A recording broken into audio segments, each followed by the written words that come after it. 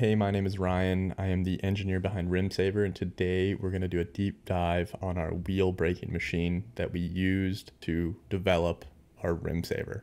So why do we even need a wheel braking machine? Well, the first reason is that we need to break a bunch of wheels and watch how they fail in order to figure out how to protect our wheels. Now, there are some off-the-shelf wheel braking machines out there, but they're really only useful for general impacts and general wheel strength safety. For example, if you're riding down the road and you just hit a bump, the wheel shouldn't collapse, right? Useful for a lot of wheels, especially in the value-focused space, but we have a pretty specific problem that we're looking to solve, and that is for higher end wheels on mountain bikes and gravel bikes. How do we prevent pinch flats, and for carbon rims, rim cracks, and for aluminum rims, rim dings? So I built this impact machine in CAD. This is my second impact machine that I've made in my engineering career. I was an intern at SRAM on their mountain bike wheel team, and I've actually made one of these machines before, which is pretty fun. And then I combined a lot of the learnings that I've had from engineering mountain bike frames and doing mountain bike frame testing. Now, we reached out to our friend Noah. He did all the welding for us. I am good at bolting things together, but not welding things. Thanks, Noah. We could not have done this without you. And here we have it. Here's the whole impact machine.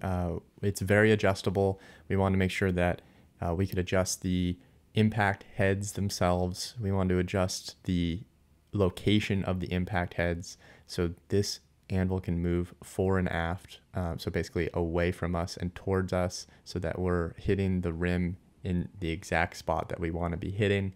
Adjustability in terms of the weights that we can add and take away from the system. We also have this quick release pin mechanism. This allows for a nice and consistent release of the impact sled.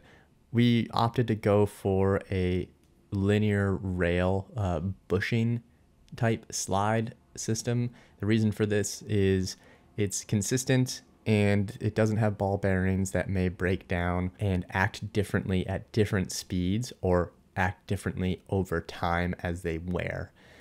So there is inherently more friction in this system, but the idea is that it should be more consistent over time.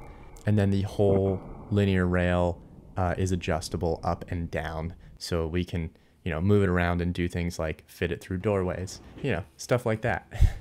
We also have this bottom out bumper here, which I've never had to use, but in the worst case scenario, if we completely destroy a rim and the impact sled keeps going, we have this sacrificial 3D printed bumper that will break and is bolted to the rear support, so it hopefully slows the thing down and doesn't ruin the whole machine. Now, we used an off-the-shelf wheel stand. It's pretty hefty. It's made out of steel. Now, in a perfect world, we'd use a really hefty custom-made wheel stand, but it's not quite in the budget yet. For now, this works really well. We were able to angle the wheel stand with these solid 3D printed spacers so that we can change the angle of attack for the impact anvil. You can see the impact anvils coming in at about a 5-degree angle right here, or rather we've tilted the wheel 5 degrees. This is pretty normal. The failure mode for most modern rims is from a single-sided impact. So this is very important. If you hit both rim flanges straight on at the same time, the rim takes a lot of energy to break with or without an insert, and that's not the reason why your rims fail in the field. Usually it is a single-sided impact, similar to what we're seeing here. That's why we built that adjustment into the impactor so that we could study that scenario specifically.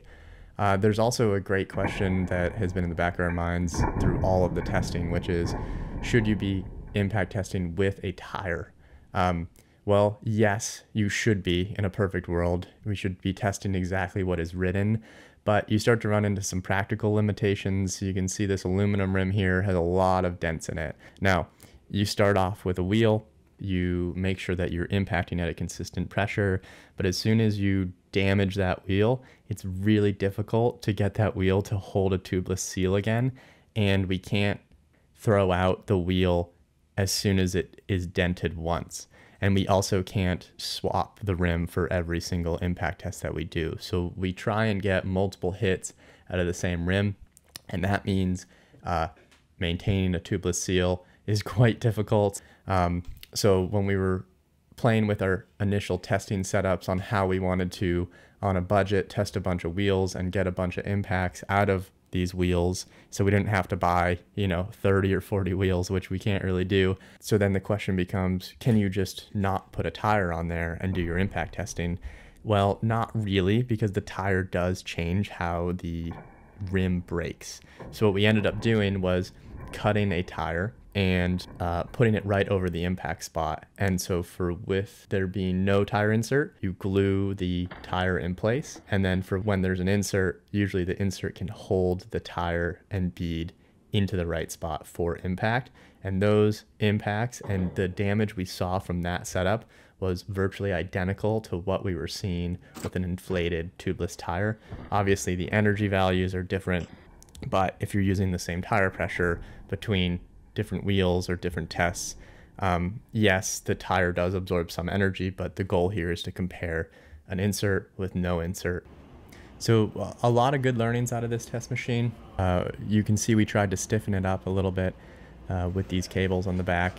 The reason for that is as soon as you drop the impact anvil and there is an impact, the whole thing shakes quite a bit. Again, in a perfect world, you'd have a fully rigid steel assembly bolted to a concrete wall and a concrete floor, but it's not really something we're in a position to be able to do right now. What is important is that we tried to get it as stiff as we could, and then we're using the exact same machine for all of the testing. So that's really all that matters. Anyhow, I hope you guys liked this deep dive into our wheel braking machine. Please leave comments below, ask any questions, we'll get back to you. It's fun stuff to dig into, it's fun engineering. And if you are interested in trying out some rim savers, you can learn more on our website, savetherims.com. We have a full lineup of rim savers now, where we have everything from gravel protection all the way through downhill protection. And the main pitch of rim saver is that it's easy to install and it doesn't change the way your bike rides. So it doesn't make it sluggish, it doesn't make it feel heavy, but it's great that you still have this protection. And since it's easy to use, you're actually going to use it. It just keeps your stuff running longer, which means you don't have to work on your bike and you don't have to worry about getting a pinch flat or a rim failure on that big race you were training for, or on that long weekend you're out riding with your friends, and you're not going to get stuck in the woods. That's the goal of Rim Saver. Make sure to like and subscribe, and we will be doing some more long form videos like this, so definitely let us know what you think.